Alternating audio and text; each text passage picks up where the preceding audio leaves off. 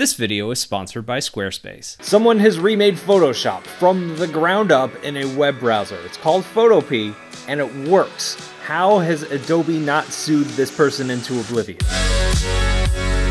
Hello, my name is Brad. I review tech for creative professionals. Today we are looking at this app, Photopea, which is a complete recreation of Photoshop done in a web browser. It's also completely free. Now, this is not like Medibang or Fire Alpaca that's very similar to Photoshop, but recreated. No, this is feature for feature, a recreation of Photoshop. Now, not every feature is there, but enough is there to make you really think, wow, this was a lot of work. So this is what it looks like. You go to the website, you scroll down, it's free to use.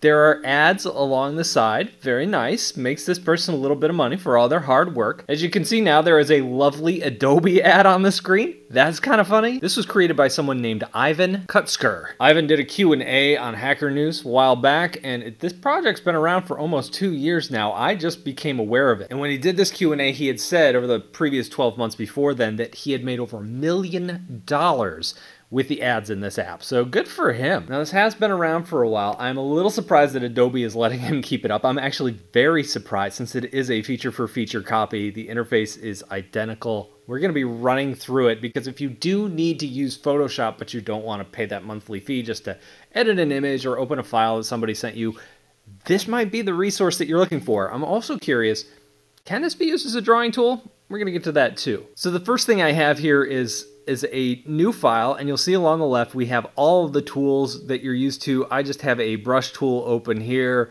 We have our selection tool, so it works identically to Photoshop. I can grab my move tool, I can move my selection around. I've got all of that fun stuff. Over on the right hand side we have our history and our layers and some of our type panels and things like that. Now, this doesn't have some of the slick UI that you might be used to on the desktop. For example, I can't like double click on the history panel to collapse it or anything like that. I'm gonna go up to File and I'm gonna go ahead and open a document. I have a PSD saved on my desktop. It's a fairly large file, so this is gonna take a couple seconds to open because it's gotta upload it. But once it's in here, I can export this back to my desktop or I can work on it.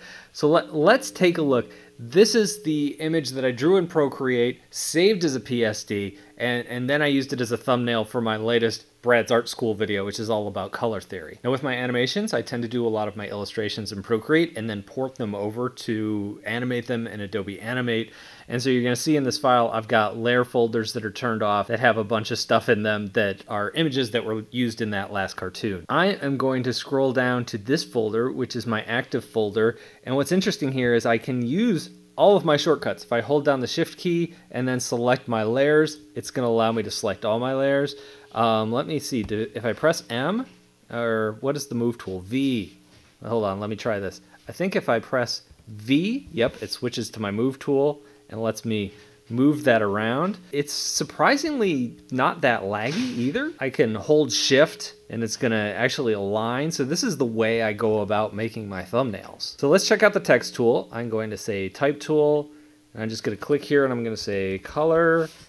And then I'm going to, let's see, grab the move tool, and if I hold down Option, can I copy it? Look at that. So this works identically to the way Photoshop works on the desktop. If I double click on the layers, it selects the text. I can type in theory and hope I spell it right.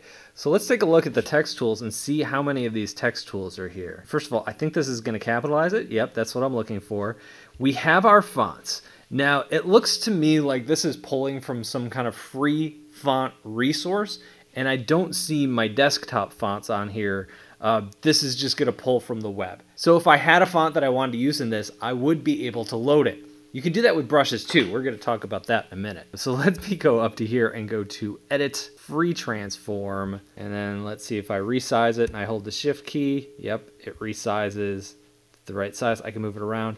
Yeah, pretty impressive. So the other thing I want to look at is I'm going to go over here to Adobe Illustrator and I'm going to grab some graphics and I'm going to hit Command C, which is going to let me copy. So if I hit Command V, it's going to paste those things that I just grabbed here. Now if I go into Photoshop and I hit Command V, it's going to give me some options to paste that in there, so I can paste them in as pixels or smart object. It works fine. I work like this all the time when I need some vector assets to throw into a design file.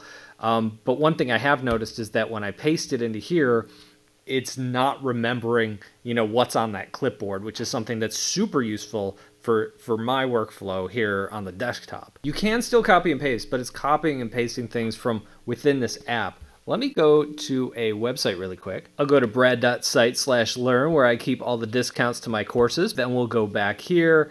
And now let me grab that text tool. And I was able to copy that text. There we go. And so when I copy and paste from the web, some things will copy and paste over. It seems to just not realize like things that are coming from other art applications, which that's some pretty advanced stuff. But what about the brushes? What about drawing? Okay, let's dive into that. But before I do that, I do want to shout out today's sponsor, Squarespace. Having a website is great. Having your own domain makes that website even better. But what really makes Squarespace the all-in-one platform for your online presence are all the marketing tools and analytics baked in. Grow and engage your audience with Squarespace's email campaigns. Create powerful email content that matches your website with your existing products, blog posts, and logo so your message is consistent and effective. Quickly understand your audience with Squarespace's website analytics, including page views, traffic sources, time on site, most read content, audience geography, and more. Give feedback on what's working and how you can improve. Squarespace takes all the guesswork out of search engine optimization for your website, which means you'll get found in search by more people more often. Check out squarespace.com for a free trial, and when you're ready to launch, go to squarespace.com/BradColbo to save 10% on your first purchase of a website or domain. All right, so let's take a look at how this thing is to draw on. Now I have a tablet here, I have my pen, and if I go back to the screen, you're going to see me drawing here, and yes, when I draw on the tablet, I can create a line. Now those of you who are used to drawing on a tablet, you might say, oh, that's kind of a crummy line. Where is the pressure sensitivity? Can it do pressure sensitivity? And the answer is yes. Up here along the top, there are two buttons. One is like brush pressure, which gives you a darker brush if you press harder. So there's your pressure sensitivity. If you press lighter, you get less of that transparency. And then we have another option which tapers the line size based on how much pressure you have. So as I apply more pressure, I'm going to get a thicker line. So as you can see, this is, I've been moving pretty fast, but I'm still getting, some wave, and there's some blobs at the end of my brushes. This is not what I would consider a good drawing experience. It's probably because it's in the browser. The lines don't look that good. Ooh, yeah, I'm getting a lot of like jagginess to those lines. I would not recommend this for drawing in art. I think there are better options out there. Medibang, Fire Alpaca are both free. In fact, I made an entire video talking about free apps that are out there that you could use if you're just learning art. You don't want to invest a lot of money in your tools yet. What about other devices? Obviously, this is in the browser, so anything that can run a web browser can run this application, right? Well, so far, I only tested it on 2 devices, but so far, yeah, that's pretty much the case. I tested it first on the iPad. All of the functionality was there, and if I'm being honest, I found this to be more useful than the actual Photoshop app in terms of doing graphic design type things, just because I know where everything is and how to use it. Now, I am very keyboard shortcut oriented, so if your iPad doesn't have a keyboard, this isn't going to help you out as much, but if you do have a keyboard for your iPad, this could be extremely useful. What about using the Apple Pencil on it? Well, that was a different story. The Apple Pencil doesn't seem to have any kind of pressure sensitivity, or it's not detecting that the Apple Pencil is there. You're also getting the same caliber of lines, like I said with the Sense Pen that I was using a little bit earlier. The same thing is happening with the Apple Pencil. The lines just don't look that great. So again, iPad, this is not for drawing, just more for design, layout, photo editing stuff. I also tried this on the Galaxy Tab S7 Plus. Had a little bit more luck there. I thought that was pretty good. It has an option where you can turn it to full screen mode, which is really nice. In fact, in some ways, it looks like it was designed specifically for something like an Android tablet. When I used the Wacom Power Pen on the Android tablet, I found that it worked much, much better than the Apple Pencil did. So I found that using this on Android was just as functional as using it on the desktop. The one thing it did better than the desktop was how well the pen performed. I was genuinely surprised. It's not great. It's not as good as using, an app on Android. However, if you want to draw in Photoshop on Android, this is the way to go. So this is pretty crazy. Obviously, I was only able to go over many of the surface features here. I didn't deep dive into anything. I think if you're looking for things like smart objects and some of the more advanced features that Adobe has done, you're not going to find it here. But those core features, the basics that you expect from Photoshop, they're all here.